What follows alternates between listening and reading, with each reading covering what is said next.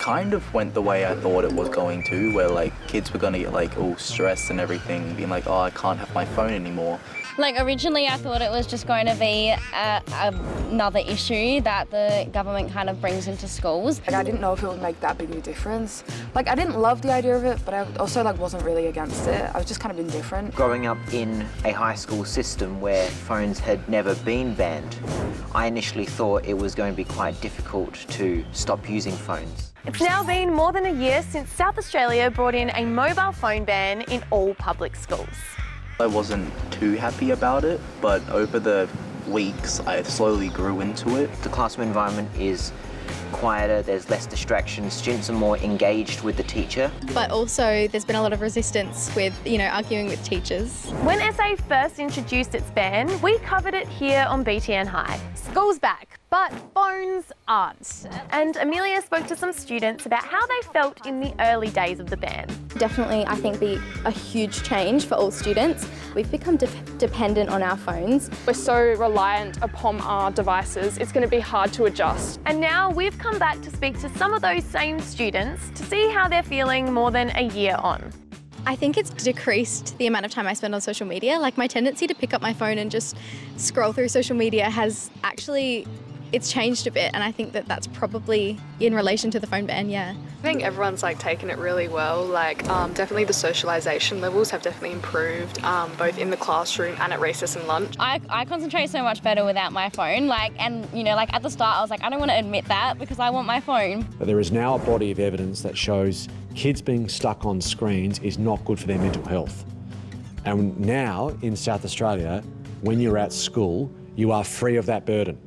South Australia is not the only state to do this. In fact, all public schools across the country have now banned mobile phones at school.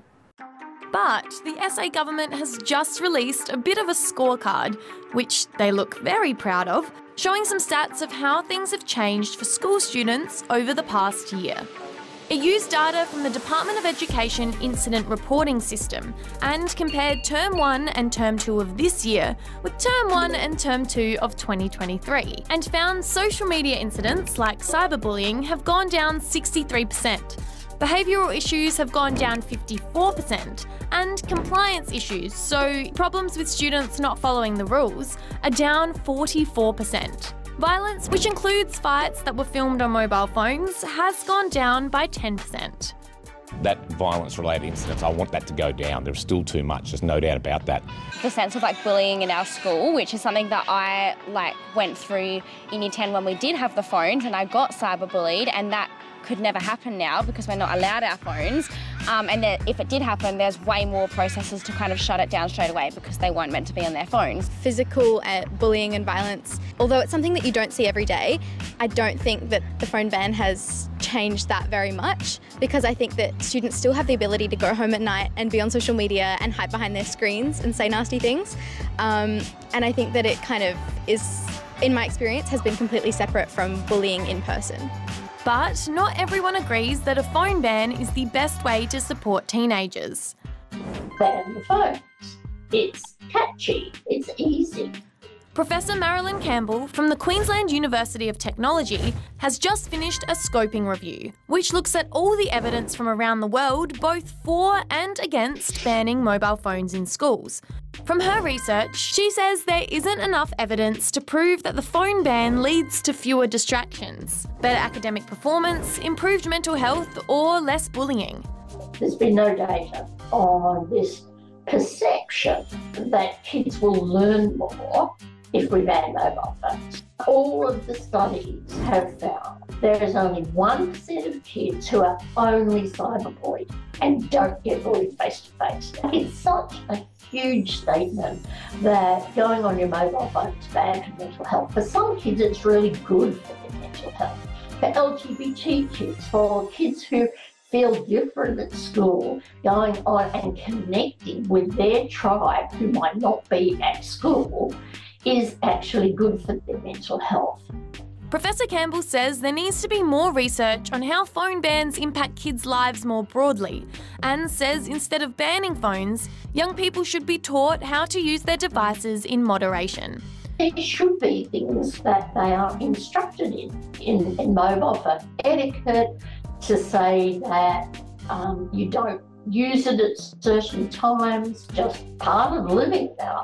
You can't say we won't have mobile phones anymore.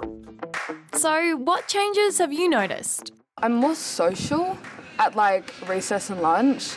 Like instead of me and all my friends just like going on our phones, we like have like big conversations and stuff now. Lots more sport and lots more like physical activity, which is also like so amazing for like the students' like well-being. I've actually seen some changes to my mental health and well-being because the phone ban has enabled me to not have a dependency on using social media all the time, so it's allowed me to really enjoy the world and just reality. Mentally, I think it's definitely helped with like concentration and just like your overall mood in school. There was a kid that would pull out his phone most of the time and he would distract the class. But now that we can't, I've definitely been able to concentrate more and my grades have become better. It's good to have phones in lockers, especially if there are new ways for students to be distracted in class. It's good to eliminate at least one so that they can focus on learning, which is what you come to school to do. In general, I think we've just accepted it really well. And I think that over the next couple of years, when it keeps going and it starts to become more of an expectation for high school, I think it will really help just the well-being of every student.